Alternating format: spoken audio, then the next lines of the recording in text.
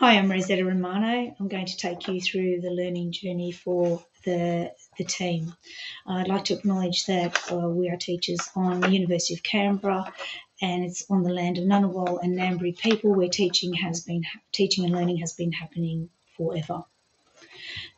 In this learning, it started off with Blooma, John and myself attending a presentation by Marina, Martiniello and Tamsin, Kemp about the Indigenisation of the curriculum, what that means to embed the Aboriginal ways of being, knowing and doing into a curriculum. We were fascinated and we said we would do that for IT, and we would research and record it as we go along so that we could communicate the findings for other people. We used the 8 ways of learning framework by young Porter, and we applied his 8 ways to the curriculum. We sent off a case study to UK, and we got some feedback that how are we engaging the students in this.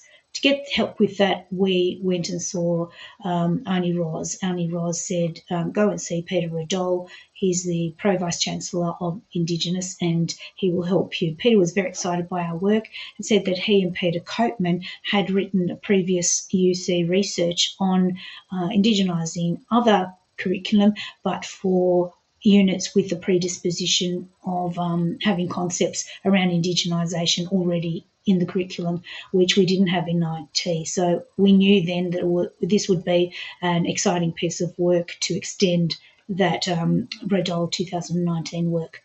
I asked Wayne Appleby to present a lecture on semiotics.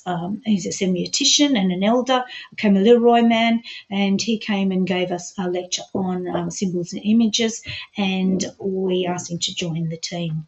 We applied for a Herzer grant, and the Herzer grant, and Naomi Dale was in Herzer, and we asked her for advice on that, and her knowledge about indigenising in business, government and law helped us immensely. We knew that feedback from the Herzer grant, we won the grant, we won the $5,000, and feedback from it was how are we going to evaluate the design. We were doing design science research, so we invited Dale Mackrell, a design science researcher, to join the team.